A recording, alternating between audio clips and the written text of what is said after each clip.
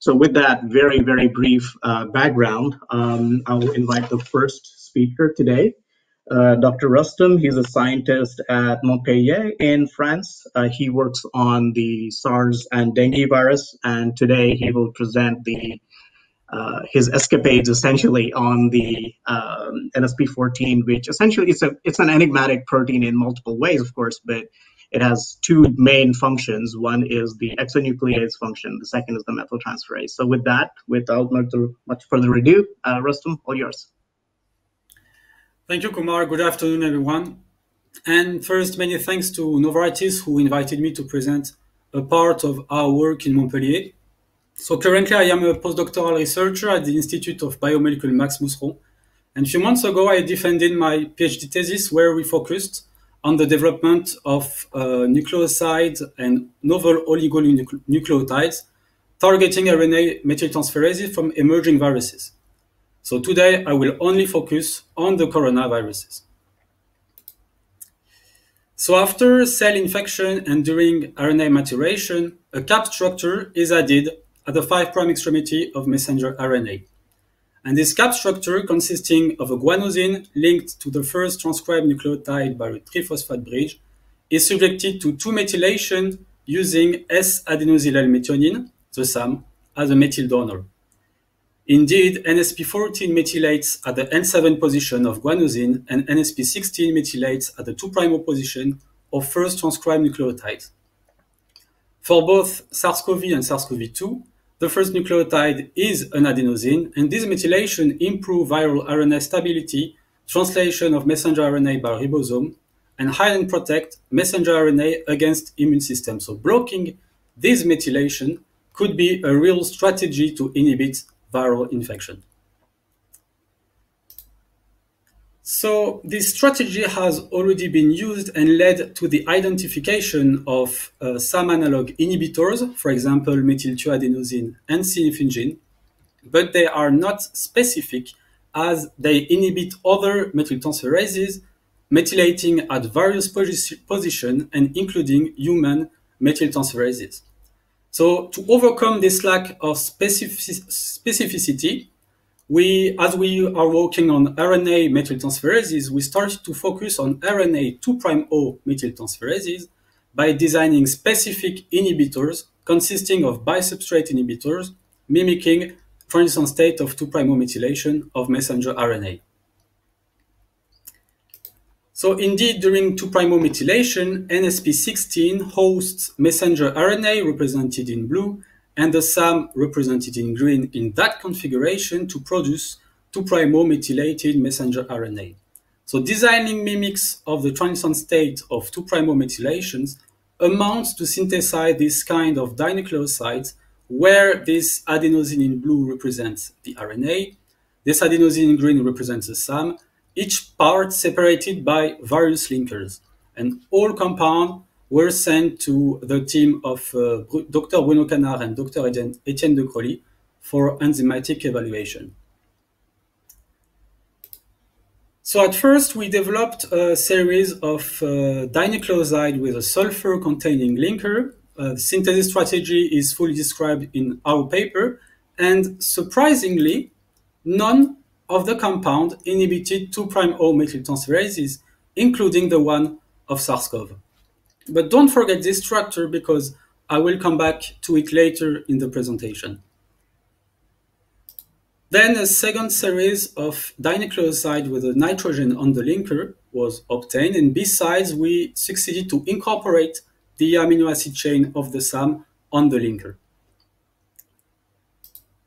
So about the synthesis strategy, a reaction between this tosyl adenosine and this nosyl adenosine, both prepared after 4 steps from adenosine, allowed us to obtain the fully protected dinucleosides. Oh, animation doesn't work, sorry. Then a deprotection with thiophenol and an acidic treatment afforded the dinucleoside with a secondary amine on the linker. Using classical alkylation or reductive amination followed by an acidic treatment, we obtained various functionalized dinucleosides, and we also had the idea to treat directly the fully protected dinucleoside in an acidic treatment, and we obtained the nitrobenzene sulfonamide derivative because benzene sulfonamide moiety are present in many drugs. Well, once again, none of the compound inhibited 2' O-methyltransferases, including the one of SARS-CoV, but while we tested specificity against other methyltransferases, we identified the inhibition of the NSP14 protein with one compound. And indeed, the nitrobenzene sulfonamide derivative had a specific inhibition of SARS-CoV NSP14 protein with an IC50 of 2.6 micromolar. And after several optimization, we finally identified the 4-chloro-3-nitrobenzene sulfonamide derivative with an IC50 of 0.6 micromolar and a selectivity index against the human methyltransferases, the N7 methyltransferases human, with a selectivity index of 413, while sinifungin is more active against the human methyltransferase.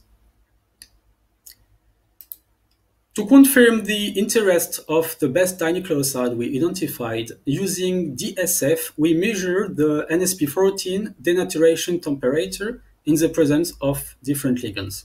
And briefly, the highest the TM, the highest the affinity. And we identified that our best compound had the best affinity compared to the non-specific inhibitor, the sinifungin, or even the SAM, the natural ligand. And we also made molecular docking experiments to understand how the dinucleoside could possibly interact into the SARS-CoV protein. And one thing we noticed is this p-stacking interaction between the phenyl. Sorry, I don't know why it changed. Sorry. One thing we noticed is this p-stacking interaction between the phenyl ring of the dinucleoside and this the phenylalanine 426 residue, which naturally stacks the guanosine of the cap structure of messenger RNA. But what about the absence of 2' O-methyltransferase recognition? Because this is what we wanted to obtain at first. Well, NSP16 is a cap-dependent 2' O-methyltransferase, so we made the hypothesis that the absence of a cap structural RNA chain was crucial for RNA 2' O-methyltransferase recognition. So consequently, what we did next was to incorporate dinucleoside into oligoribonucleotide. And first generation of oligoribonucleotide contains two-ether linker, but we also obtained oligoribonucleotide with amino linker and triazole linker based on SARS-CoV-2 sequence. So today I will only talk about two-ether linker and triazole linker. The two-ether linker was obtained before RNA elongation on solid support by synthesizing the phosphoramide dinucleosides. And the construction of oligoribonucleotide was achieved using an automated synthesizer, and capping steps and deprotection conditions were applied to obtain the desired oligoribonucleotides. IC50 in the sub-micromolar was obtained for both 4 and 6 lengths. And triazole linker was obtained after RNA elongation on solid support using copper-catalyzed acid-alkene cycloaddition conditions, and after deprotection conditions were applied to obtain the desired oligoribonucleotides. And also here, IC50 in both sub-micromolar was obtained for both 4 and 6 lengths.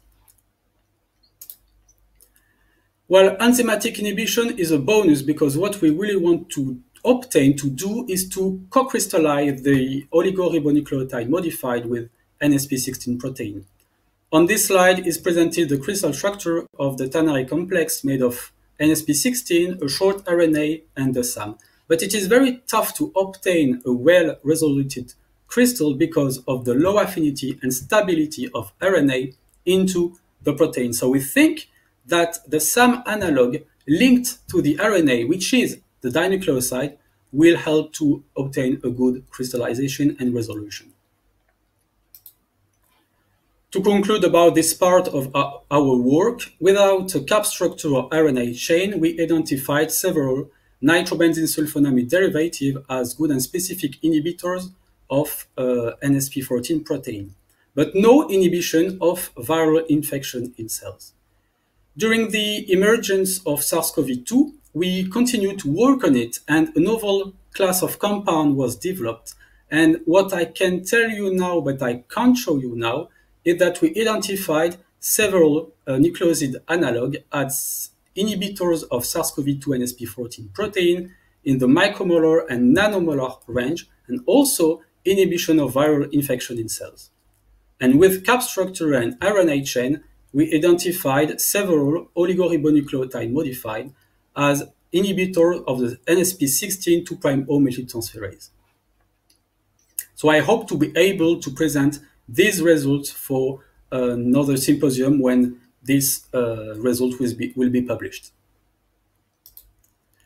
I would like to thank Dr. Françoise Debar and Dr. Jean-Jacques Vasseur for the supervision of this work, the Cambionac team, the University of Montpellier, the ANR for the financial support of my postdoctoral position, Dr. Etienne de Crowley, Dr. Priscilla Ortiz, and Dr. Bruno Canard for the great collaboration we have on this project, and finally you for your kind attention. Thank you, Rostom, for that very nice presentation that emphasizes both the possibility of getting nucleoside-like drugs and to target this very enigmatic targets. So we have a few questions coming in, and this is again a kind, gentle reminder for people to please post any questions you may have into the chat session, which is being moderated. So my first, one of the first questions is, what do you think of the potential for resistance emerging specifically for this target, and are the interactions these nukes make with these conserved residues? Yes, about resistance, like it was said before, there are nucleosidic inhibitors. Maybe there will be resistance, but for now we just have to develop very potent inhibitors. And yes, we are thinking about it, but for now it is not what we. But this is not our concern for now. And about the interaction of these nukes make with, yes, interaction with conserved residues, yes. The protein is 95% conserved from SARS-CoV and SARS-CoV-2. And we also seen that all residue in the protein in the SAM binding pocket and the CAM binding pocket are fully conserved. So we think that's why we also tested our compound on SARS-CoV-2, because of this high conservation of residue in the cap binding pocket and SAM binding pocket. Right. One question, I know there's a few seconds left, but one question that I had is about the structural plasticity of the active site, both the SAM binding pocket and the adjacent RNA pocket. How much of induced fit do you think is responsible for would be responsible for driving potency? About the residue on the protein, on the SAM binding pocket? Yeah.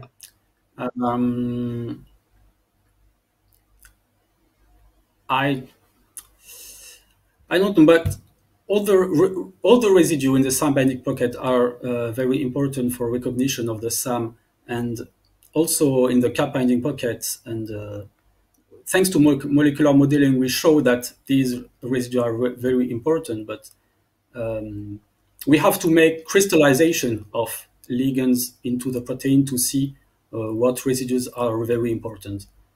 This is what we plan to do for the future. Yeah. Thankfully, the first structure came out recently, I think, for this. This was, for a very long time, one of the few targets that was not structurally enabled. The other question that has come up is, are there studies with MERS, given that there is a continuous but very small patient population that could potentially benefit as we think about pandemic preparedness? Yes, we started to make, we also made viral inhibition of cells with MERS coronavirus. But we obtain better results with SARS-CoV and SARS-CoV-2. Cool. Thank you. Thank you so much, Rostom. Truly appreciate your time presenting it today.